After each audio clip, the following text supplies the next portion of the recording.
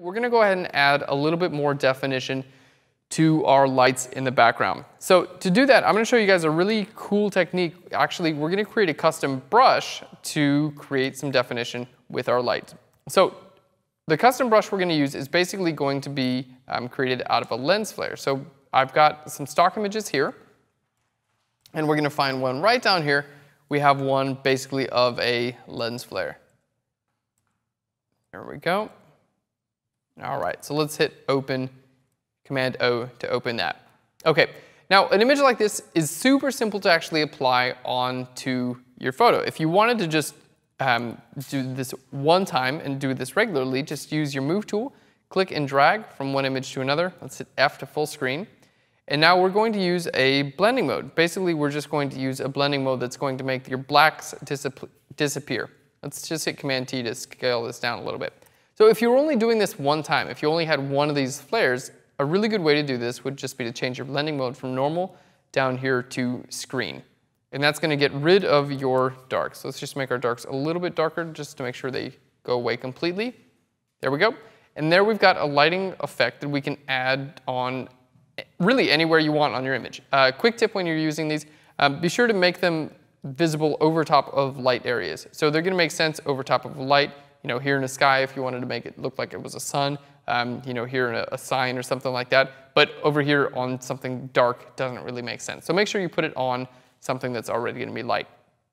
Now, this totally works, but I actually want to make this lighting effect. I want to duplicate this like many, many different times over top of each one of these lights. And because I want to do that, I'm going to create a custom brush that's going to allow me to do this really, really quickly. So we're going to show you guys how to do that.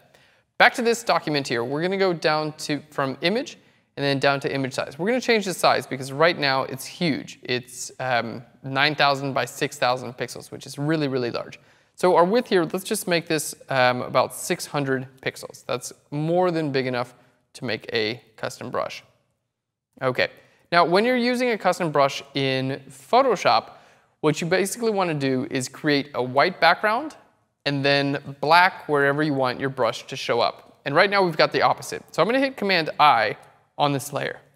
So we've got a white background and now close to black, but we've still got some color in there, basically where our brush is actually going to show up. So we're going to do a couple more adjustments on this before we turn it into a brush.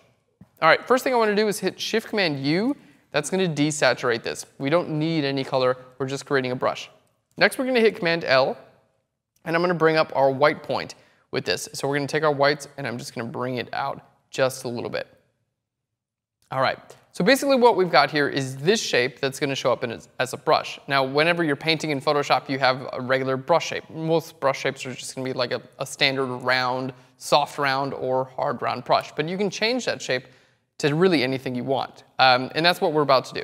So we're going to go to Edit, and then down to Define Brush Preset. All right, and let's just call this Flare, and hit Enter. Okay, so now we have our brush preset. Let's go back to this document. I'm going to hit F for full screen on this. Let's create a new layer. I'm going to use my brush tool. So B for the brush tool.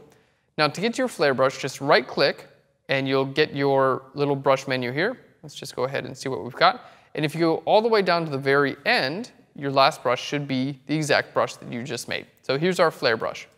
Now you can continue to add all kinds of really cool special effects to these brushes, or you can just click and then you've got flare. Every time you click, you've got a little bit of flare. You can just click and drag and you'll get something like that if you wanted to do something like that.